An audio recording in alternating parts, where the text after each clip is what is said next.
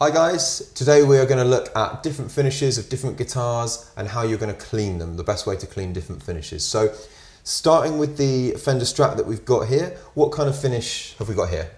Well, this is a poly finish, what they call a poly finish. A poly finish. Okay, so it's polyurethane. Okay. It's generally a lot thicker than a nitro finish, which would be a nitrocellulose finish. Okay, and those are the two? Yeah. There's going to be one of the two? Absolutely. Okay.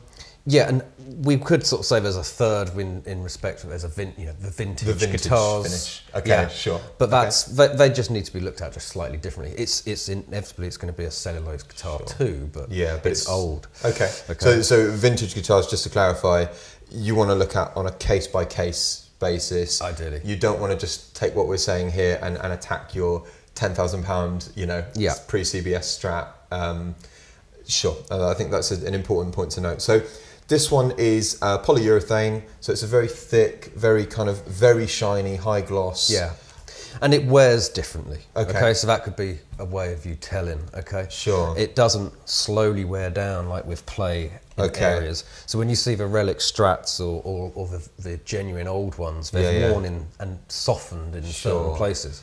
A polyurethane finish doesn't necessarily. It usually chips. This is information I know that Dan, whose guitar this is, could have done with probably sort of 15 years ago when actually getting this guitar and thinking it would end up looking like Stevie Ray Vaughan's. So that's not going to happen. Are you know what you're saying? It will never happen.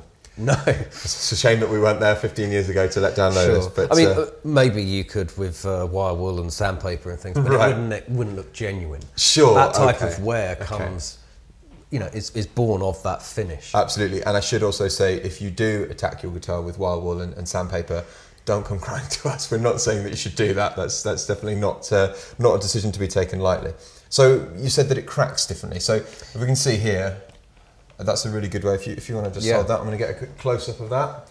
So if your guitar, kind of cracks like this, the chances are it's a polyurethane finish. Yeah. And you can kind of see by looking at it, it's very, very shiny.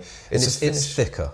It's very, very thick. Yeah. So it's like when you do ding it, when unfortunately you do ding it, it will chip and break off. Right. Okay. Just exactly how it's done here. Sure. Whereas with a cellulose guitar, nitrocellulose guitar, if you dinged it in the same place, you'd probably just put a dent in it. A dent, okay. Because there's nothing sort of plastic or like sealing over the top. It's a bit more kind of, I would describe it in a way as it's a little bit waxy almost. It's the way that it sort of bends as opposed to cracks. Sure. And I guess with a polyurethane finish, obviously it's very difficult to talk about, the hundreds and hundreds and thousands of different types of guitars out there, or even specific different Fender models, but of course, most of the time, on a Squire, on a lower end Fender, I would say the majority of the Fender finishes are polyurethane. Is that absolutely? Fair? And also in this day and age, poly is better than it used to be. Okay. Okay. Generally. Okay.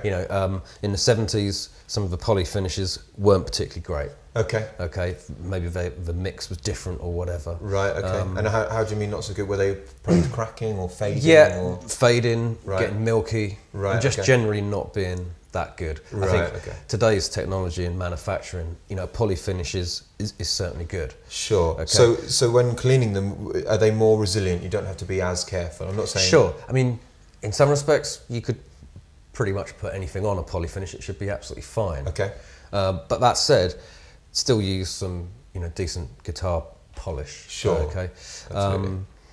With a nitrocellulose guitar, every time you're polishing it or cleaning it, you are potentially taking off some of the lacquer. Right. Okay. So what you use is key. Is a lot more key. Yeah. So no like household bleach and scourer, for instance. No, not at all. It will just come straight off. Sure. Okay. Okay. That's cool. That's good to know. And the difference again, another difference would be a poly finish is complete. It's stable. Okay. Right. A nitrocellulose finish is constantly off-gassing. The solvents in it are thinning. So over time, it could be argued that the tone of the guitar, the wood comes through a little bit more because of the thinner lacquer. Yeah, I have heard that, and that's very. I don't know. I think if when I first started playing, I'd have been very quick to just dismiss that as rubbish. Sure. But having owned guitars with much thinner finishes, I had a custom shop Strat once which had a nitrocellulose finish so heavily relicked that it was such a thin finish. And you just play a G chord and it just resonates. You know, you can feel it resonating and it's jumping out. And there's definitely something to be said for that, I think. Yeah. And also with acoustic guitars as well. You know, they stretch in and undoubtedly with acoustic guitars even more so. I mean, because when you plug this in, the time you sort of put it through a big rig and play with the rest of the band, you're not going to pick up on that tiny nuance. Through the Wembley Stadium PA. Yeah, exactly. Exactly. Absolutely. But with an acoustic guitar, the nitrocellulose will obviously slowly thin, but it lets the wood breathe a little bit more. Okay. Yeah. This is more like a skin.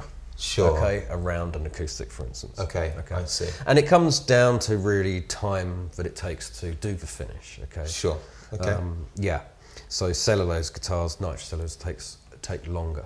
Perfect. I see. Okay. Brilliant. Well, I think that about wraps us up for sort of talking about the different kinds of finish.